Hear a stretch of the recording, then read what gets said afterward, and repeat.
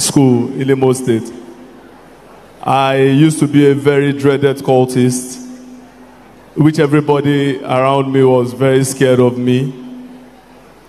I won't say I'm proud to say I'm a dreaded cultist, but since led us into joining cults in school, the intimidation back then was much, so I decided on my own that I don't want to get intimidated anymore. So if you can't beat them, you have to join them, which I did. I disturbed very well in Imo State.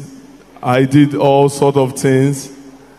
As a cultist, I headed Imo State as a whole, and I headed IMSU as a whole, which is Imo State University too. I have indulged in so many things. I'm a member of the Supreme Vikings Confraternity.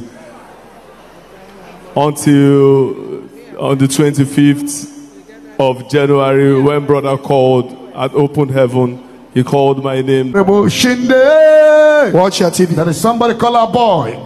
Everybody know you as a boy. You're a member of secret cult. They call you a boy. They know you with a boy. You're a member of the secret cult. You are not a small person in the cult. You are a powerful guy. You are being respected. You are brutal as a person. You are dangerous as a person. You don't have a human heart anymore.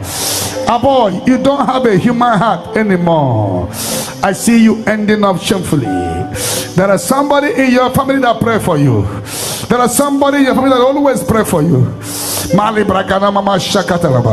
There is somebody that is always going on the knee praying for you. A boy, there is nothing you have not done that is evil. There is no evil you have not done. This man called a boy, you are dangerous, you are wicked, you are devilish, Mali Bragada. But tonight the Lord is knocking at your door, because there is somebody in your family that always intercede for you, and the Lord is telling me to tell you to come down to Zion Ministry. Unless I see you dying, I see you die. This person called a boy. If you waste time, you will die. If you waste time, you will die. This prophecy is on the air, and it will be replayed after you die. But if you come, if you find it difficult to see me, a boy, if you find it difficult to see me, you can play this prophecy to the moderators, and they can bring you to me. I don't know whom you are. You still have chance. Tomorrow can be too late. Tomorrow will be dangerous. A boy, as you hear his voice, harden not your heart. May the mercy of God come upon you. But as you hear his voice tonight, may you harden not your heart.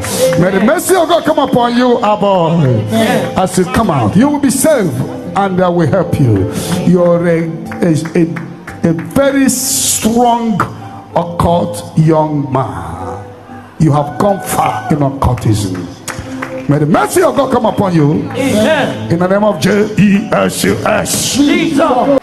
Amen. Where is the brother? Where is that boy? A boy.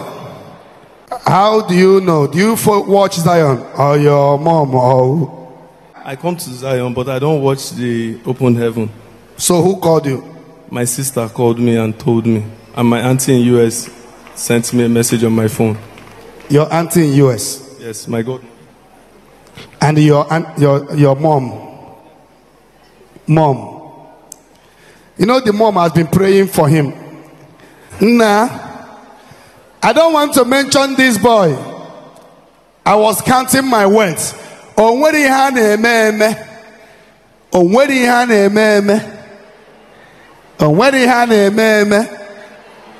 Onweri ha na-eme n'ụwa. He has not done. Are you ready for Jesus? Huh? Yes, sir.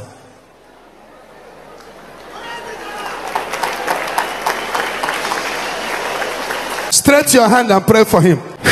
May the mercy of God come upon you. Nangwakulia. Chere, somewhere you will follow me to the altar, my chapel. Oh, what do you study in school? Huh? Political science. Well, we led him to Jesus. Oh, bro, powerful prayer warrior. Are you ready to serve Jesus? Yes, sir.